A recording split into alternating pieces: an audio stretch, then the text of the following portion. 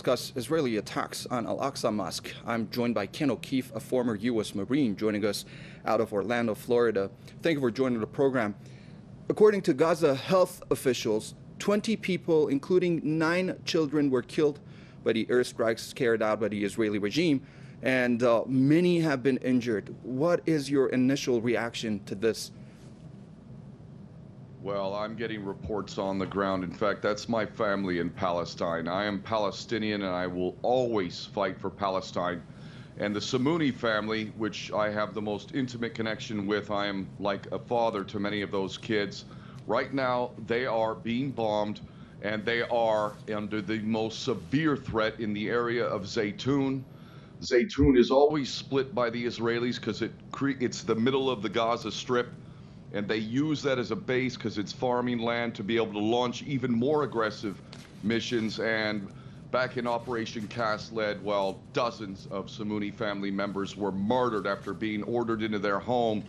And then ultimately over 100 members of the family in that home were hit by 3 rockets from Israel and denied medical attention for several days. And many died in the house.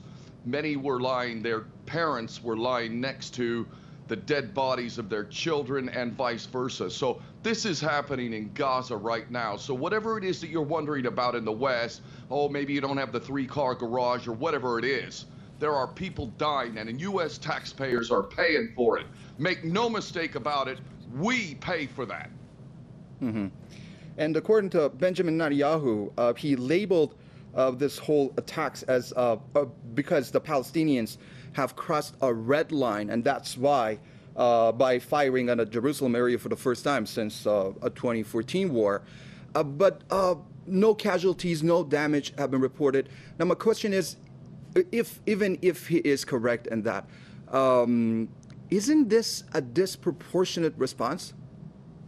It is war crimes, crimes against humanity, and 100%, I mean, the list of crimes committed by the Jewish state of Israel are so absolutely off the charts that it couldn't even be measured. But we still don't have the law operating in the world, do we? And my birth nation, the United States, will also be paying for many crimes in Afghanistan, Iraq, even Vietnam. You can go on and on. There are children being killed and body parts are flying in Gaza because, well, courtesy of the U.S. taxpayer. Netanyahu, of course, the man should be rotting away in a prison for the rest of his life, and that would be kind.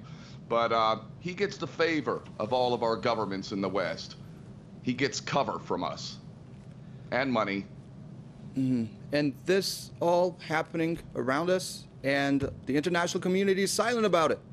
Germany, France, and the United States, I'm just quoting, they called on both sides to show restraint. How do you comment? Yeah, be restrained while you're being bombed and your body parts are flying. It's an insult to all of us who know the truth. And ye shall know the truth, and the truth shall set you free, as a Palestinian man named Jesus said long ago. Seems like many don't want to face the truth. Jack Nicholson said it in A Few Good Men. You want the truth? You can't handle the truth. Apparently the Americans can't handle the truth, but boy, oh boy, it's going to come home someday. Ken O'Keefe, thank you so much for joining us. That was Ken O'Keefe, a former U.S. Marine, joining us out of Orlando.